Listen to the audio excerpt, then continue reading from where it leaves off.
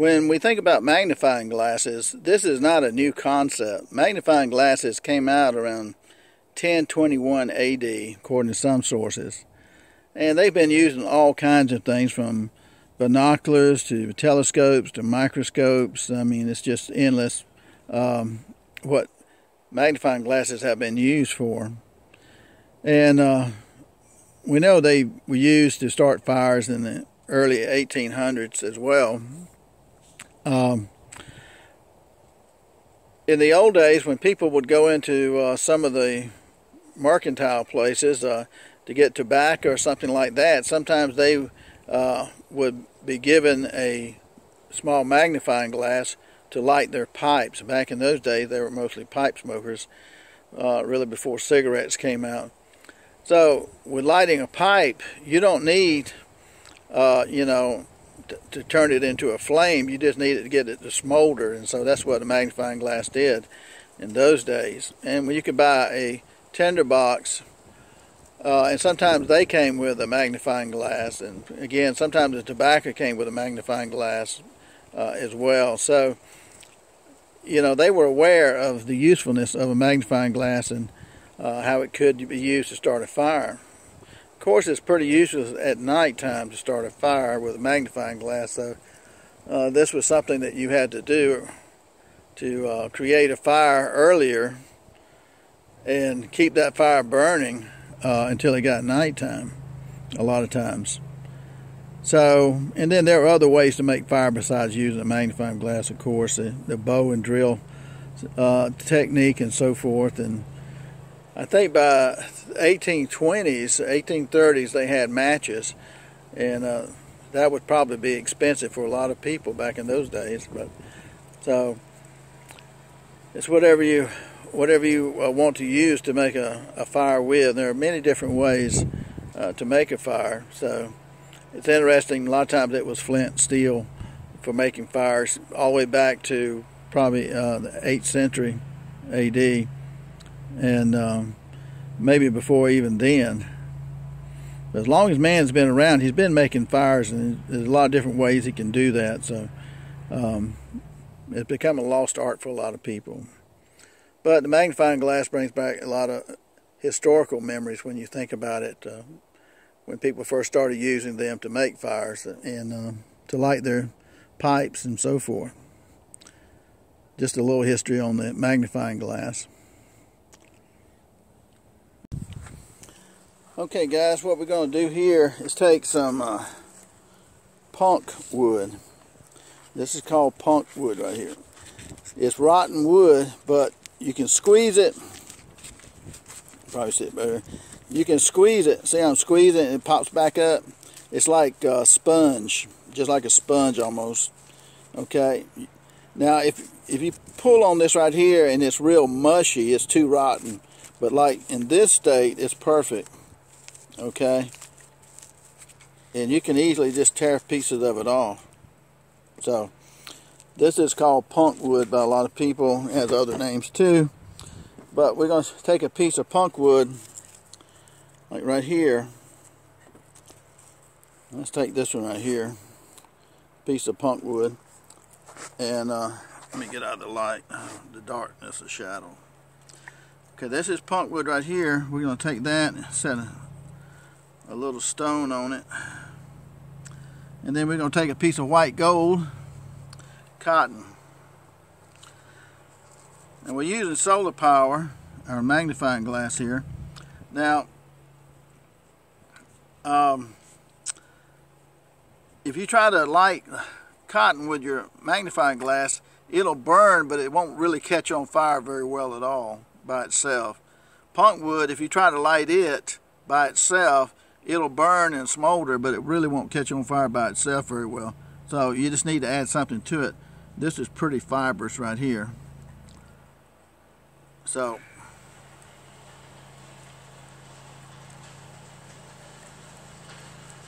you got this little rock to hold it right there, and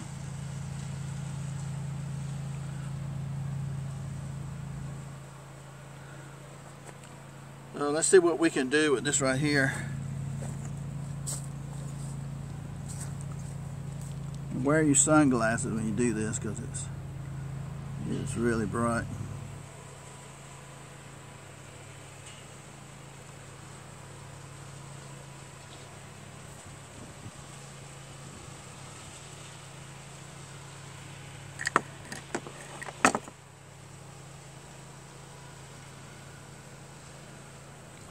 Now you see we got our stringlet right here. And I love this string right here because it burns really, really good. It burns like lighter wood.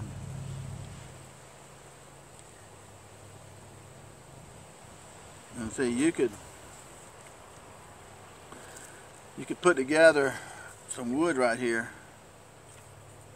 and light it with this string right here. And you see how that punk wood is starting to burn? And then you could just add some more stuff to it, some leaves, and you can build a fire real easy from that. Okay, notice our string here, how well it burns. And see, the wind is blowing it and it's still burning.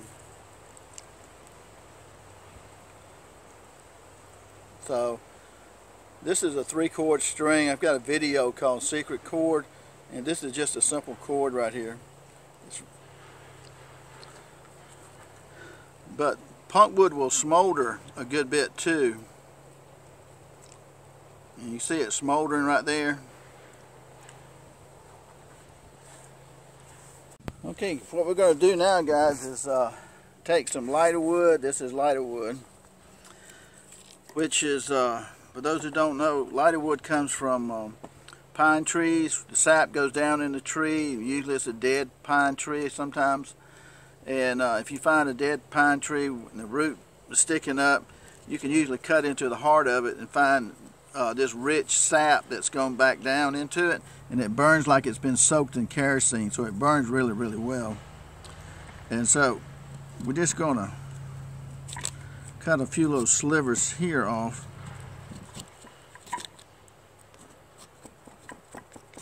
To make a fire.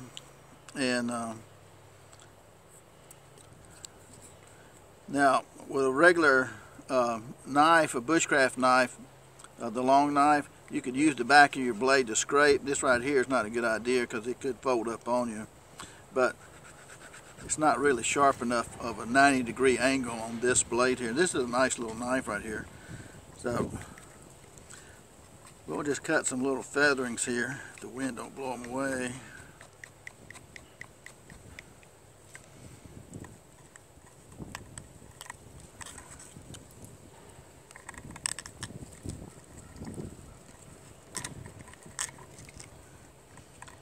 And it makes it easier if you cut on the corners of the wood. Keep whittling down to the corners. This wood is really hard and tough, and it burns really, really good.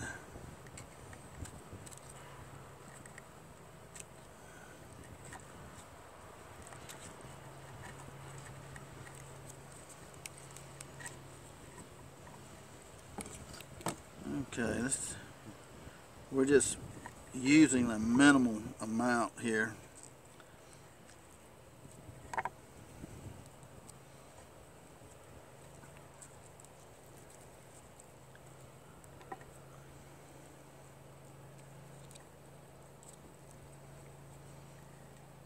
Usually if you're going to make a fire, you're going to use a lot more than that. And we're using solar energy again here.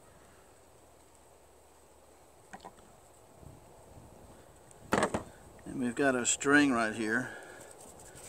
And we fluff it up.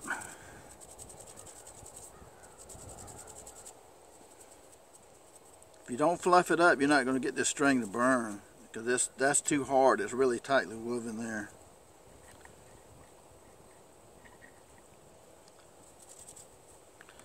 So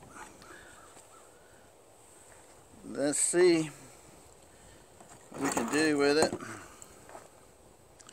And we got punk wood over here, which we could, punk wood, you can tear punk wood apart like about like cotton, and we can sprinkle some of that over that. But you don't really need punkwood when you're using fat lighter wood, we call it. Put your sunglasses on. And I get a beam on the wood first, then I move it to the fat wood.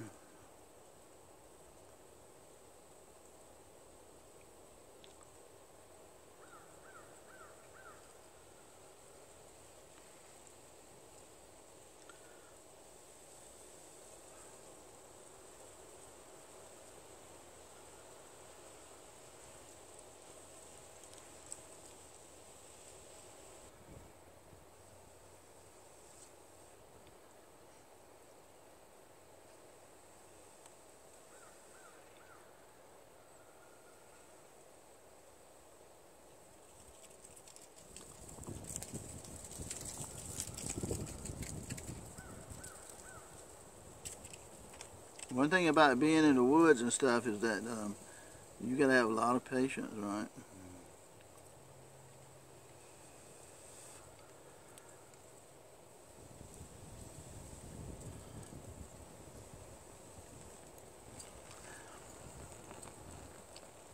We see from here that you can start the lighter wood on its own, okay? And we got a piece of punkwood right here.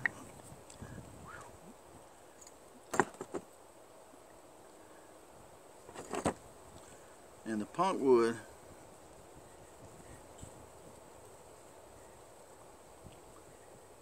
burns really good.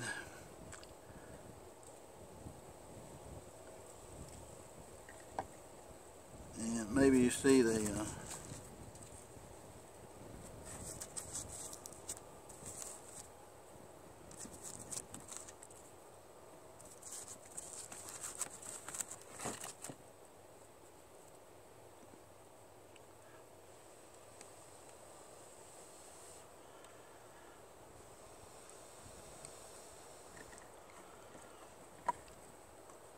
punkwood makes some hot embers. Once you get that flame, we could have lit this right here, the secret cord with it, and once we got that flame, you see it's still smoldering, and you would have had a good wick right here. It works like a wick. I was studying different types of wicks, trying to come up with a wick that would work, and this works really well for me, for what I'm using it for, is a fire starter. Once you get your fire going, and we saw that there were several ways to light this right here that works real well too in my other videos on fire starting.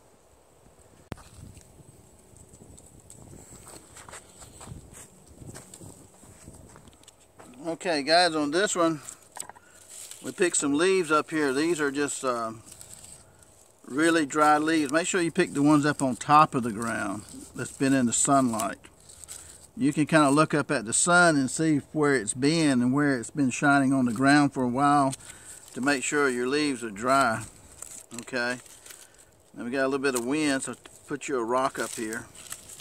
Now the sun is this direction, so I need to turn this around so I can get the sunlight to hit it right. Okay. And you can take your punkwood here and slice off a piece of your punkwood and put on here. This is to help your fire afterward, not to start it, but to keep it going. Okay. Punkwood is it's like cutting jello almost. It's just so easy to cut. Okay. And you could have a piece of lighter wood, and this is a piece of lighter wood which will burn for a long time, and then we could have a string right here, which we've seen a string will burn for a long time. The secret cord here, get that fluffy. So we've got the leaves, we want to catch on fire with our magnifying glass. We've got punk wood we want to catch on fire. We've got a little sliver of the lighter wood, and we can throw one tiny more piece on there. And then we've got our string here. So we could see where we could burn a lot of things, right? And so let's light that and see.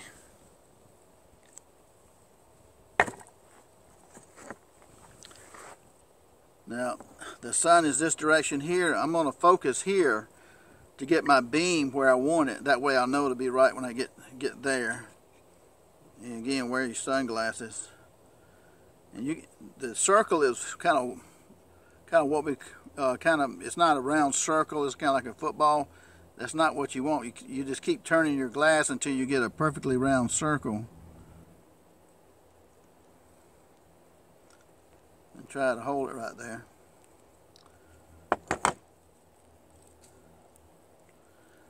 And maybe you can see there's a flame there, and that took how long? Just a couple of seconds.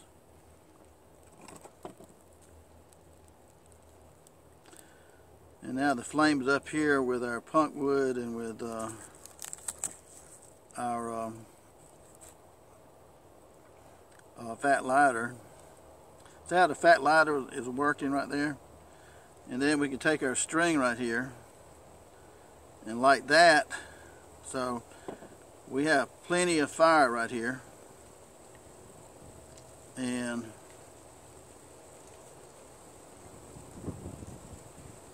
you can probably see here that the punk wood, it burns really well. Those leaves are burning up.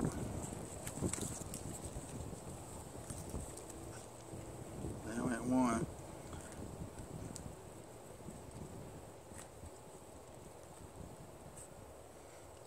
But that's all you need to get started. Now normally when you create a flame, you know, you don't leave it like that. You already have, like we could have put a handful of leaves on top of this right here and got that flame up higher, and then we could cut our wood here already. Cut everything in advance. Don't wait till the last second. I'm just showing you how to make the fire itself. And again, with the cord right here, you could walk around with that. You could stick it in here. There's a hole right there. Stick that in here and set this on fire real easy. You see how it smolders and all. So the punk wood, it will flame up really, really good, like the cotton does. You see how it breaks up into nothing. So this is always a good source. And this is #1 fire starter in snow, sleet, ice. And this one is amazingly the fat lighter wood, how it burns. And then we got our string right here, which is helpful.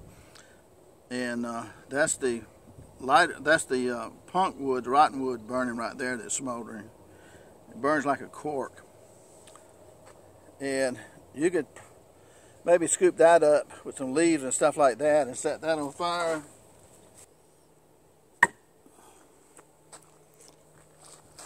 I hope that helps out a little bit, guys, on starting your fire. Give you a couple of ideas of using magnifying glass solar power.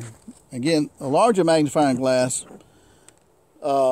works really well. It allows you to hold it a little bit bigger beam on your whatever you're trying to burn than a smaller one, but a smaller one will work too.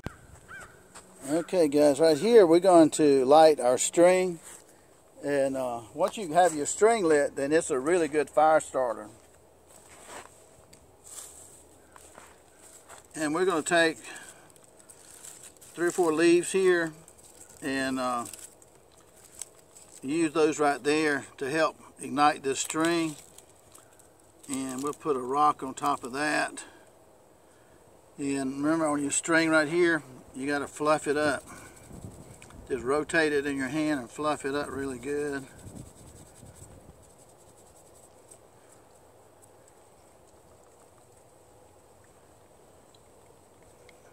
Everything has to be on the micro level when you're starting a fire, generally. for best results.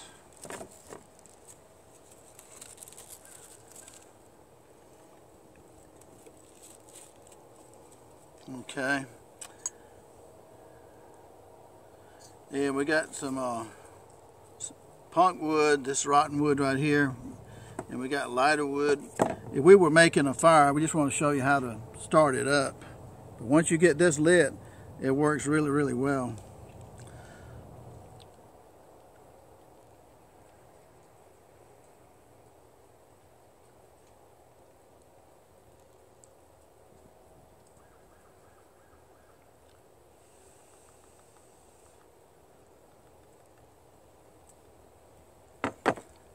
Okay, you can probably see right here that our string is lit. And from there, we could put our punk wood here. And punk wood, I don't know if you can tell or not, but punk wood burns really good, like paper.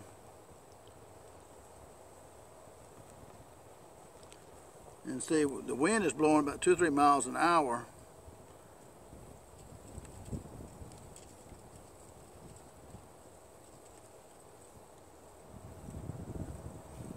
So that's how you would start it out right there. And just using the dry leaves, make sure they're really dry. And this is this punk wood right here.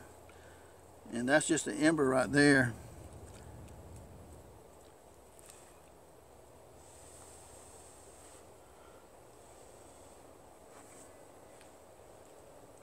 So that's how you do it with the string right here. And you could carry this string and you could take your lighter wood and light it at the bottom. Now if the wind is blowing this way, then stand in front of the wind and block the wind. And that way you can keep your flame going a lot better for a longer time. This does really good in the wind a lot of times too, so that's another helpful thing. But yeah, this punk wood, it just smolders forever.